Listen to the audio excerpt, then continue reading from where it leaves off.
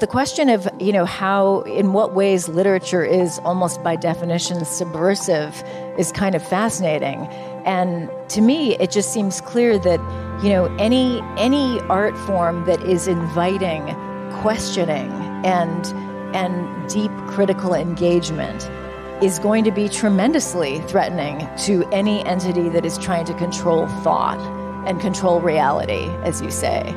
And so the two are really almost incompatible. The throwing around of the term fake news to invalidate stories that may be threatening that term is now being used by autocrats all over the world, which is really depressing to think that actually our country is setting an example and providing language and terms to deny reality for one's own purpose.